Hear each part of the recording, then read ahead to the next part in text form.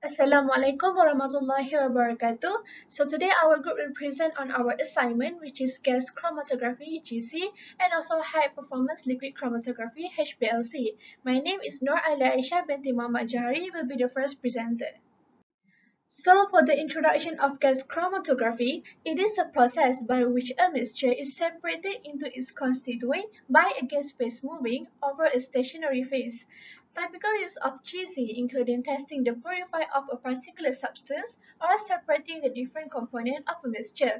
In gas chromatography, the mobile phase or a moving phase is a carrier gas such as helium and nitrogen, while the stationary phase is a microscopic layer of liquid or polymer on an inert solid support inside a column. The instrument used to perform gas chromatography is called gas chromatograph.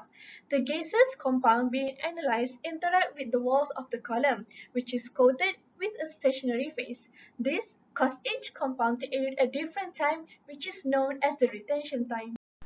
My name is Siti Nur Natasha. I will continue with methodology. So the apparatus and chemical we need are beaker, shrink, dropper, 2-propanol, butanol, standard mixture of 2-propanol and butanol, and another sample. So the first part, sample handling. 1. The reagent was strained before fill it with the sample. The sample volume was made sure it was more than the required volume.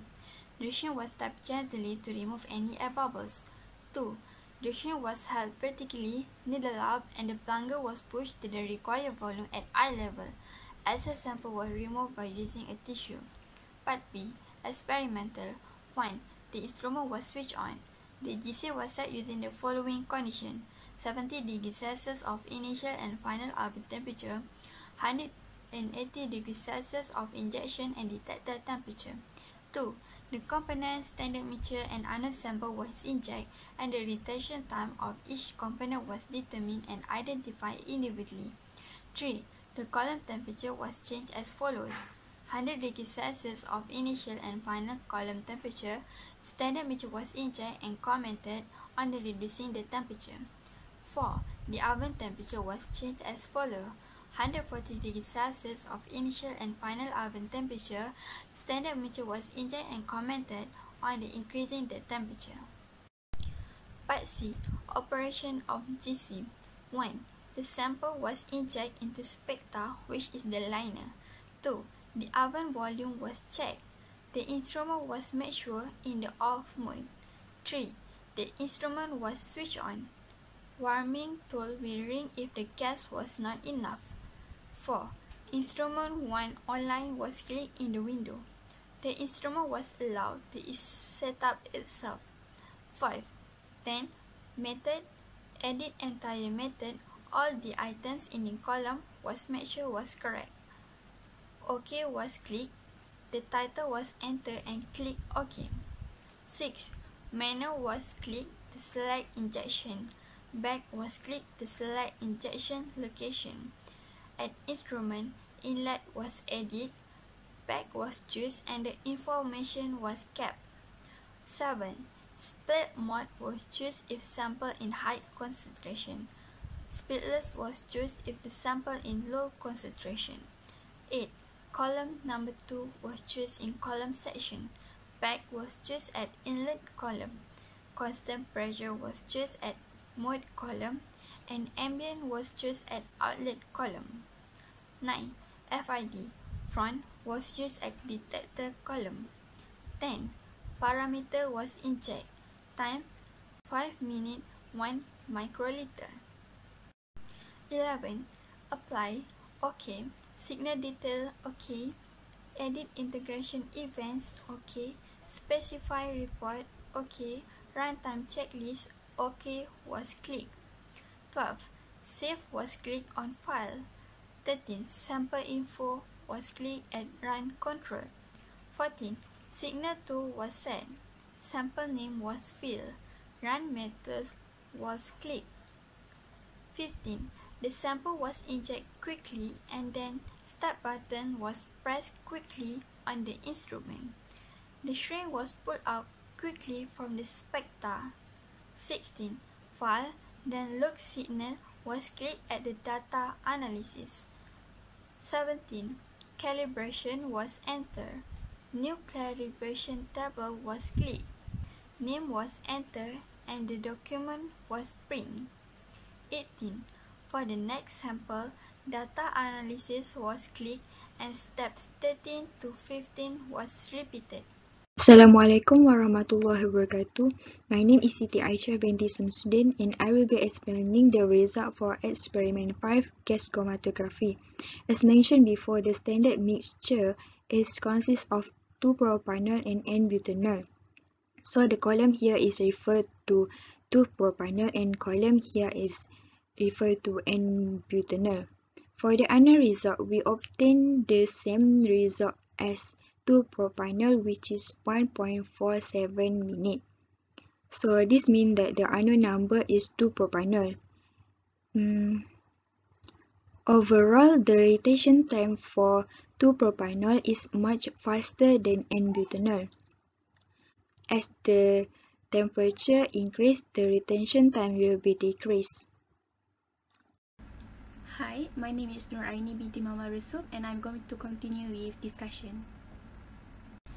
So, to reduce the analysis time and produce better separation, the optimum gas flow rate must be used. So, the optimum mobile phase flow rate is 70 meter per second that give good resolution compared to others. So, high flow rate will shorten the analysis time, but will cause the broadening due to the mass transfer system in when diameter plate because the solution doesn't fully interact with the stationary phase. The column temperature also affects the separation resolution and the analysis time. High column temperature will give short analysis time, but some of the early peaks may be overlapped, while low column temperature produce better separation but will take very long analysis time. The optimum column temperature must be used in analysis time in order to separate each compound adequately. So basically, 210 Celsius is best column temperature to separate each of the compounds. So for better separation, high efficiency, good resolution, and short analysis time for separation are provided by the optimum gas flow rate and optimum column temperature. Since gas chromatography separation is dependent on the compound's boiling point, it can be concluded that the lowest boiling point is methyl laurate followed by methyl methylstate. So methyl palmitate has the highest boiling point. Assalamualaikum. My name is Nur Aina Shafika binti Ismail. So this is the conclusion of gas chromatography experiment. So the methyl palmitate has the highest boiling point, which is 140 Celsius. The unknown number of unknown sample is 2 propanol with retention time 1.47 minutes. Therefore, raising the column temperature speeds up all the compound in a mixture.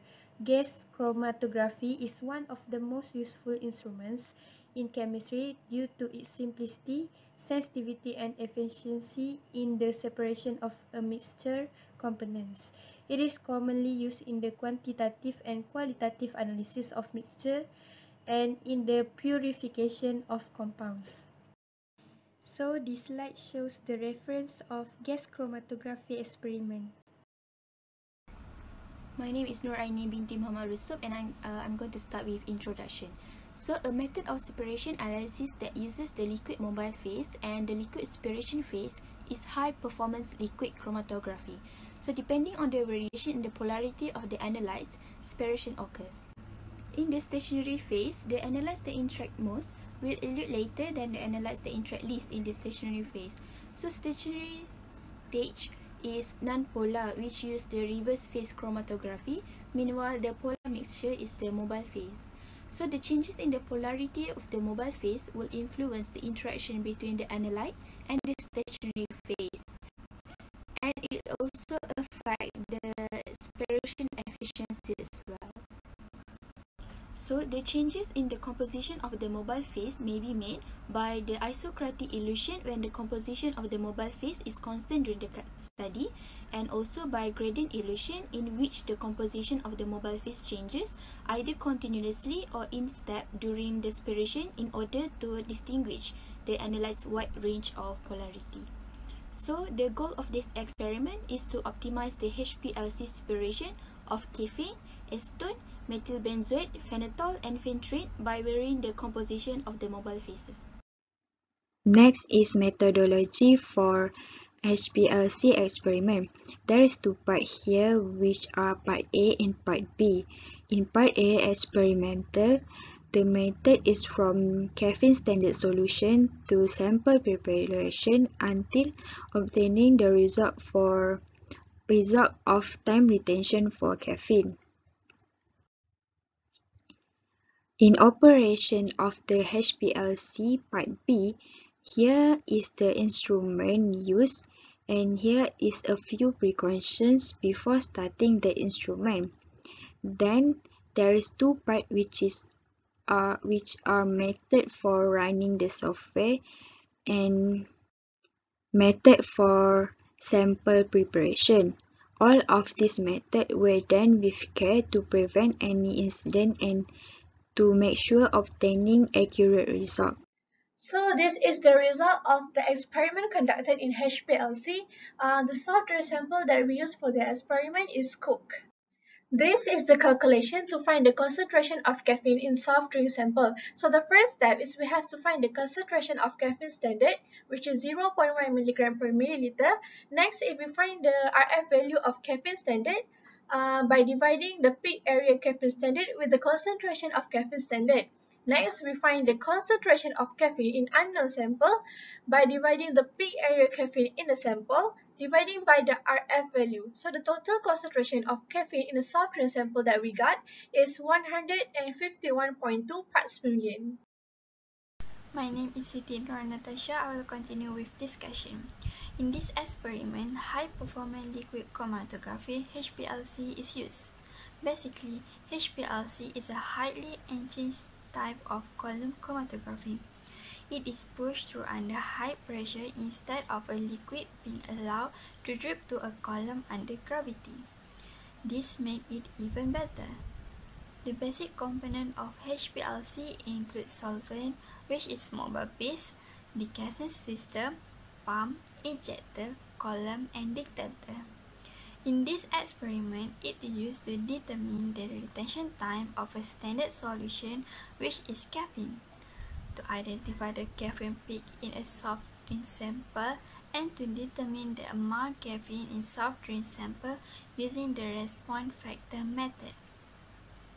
In this experiment, in order to eliminate error in their concentration, the sample and criteria must be properly prepared. Next, the shrink also was shrink with the sample at least 3 times until it filled with the injection sample. This decreases the chance that the concentration and composition of standard will be affected by contamination. From the result, the RF value of caffeine standard was calculated, which is 1,479,720, while the concentration of caffeine in the soft drink is 151.2 parts per million. The peak area of caffeine in round 2 was chosen, which is 2,237,029 to calculate the amount of caffeine in the soft drink. This is because the retention time value in the round 2 is the nearest with the retention time of the standard caffeine. Some recommendation in this experiment to make sure to get the accurate result is the peak area of each standard should be calculated twice. This helps the estimation of average peak area and eliminates random error. In addition, by taking further measurement and using their average value, better precision can be assured. So this is the conclusion of high-performance liquid chromatography experiment. In conclusion, the unknown sample contains caffeine with a concentration of 151.2 ppm. Higher organic solvent content will improve the solvent intensity that will shorten the time of analysis. Qualitative research was carried out to determine the compounds in the mixture by comparing the peaks in the mixture with the peaks of the standard compound. So this slide shows the reference of high-performance liquid chromatography experiment.